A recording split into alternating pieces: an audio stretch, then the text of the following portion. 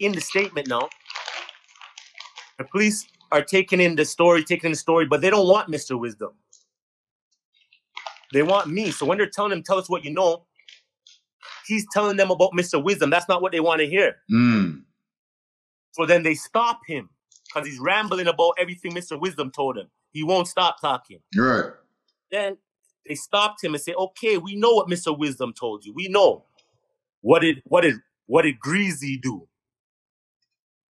So now he told them everything he knows about the murder. They asked him. He never mentioned anything about Greasy.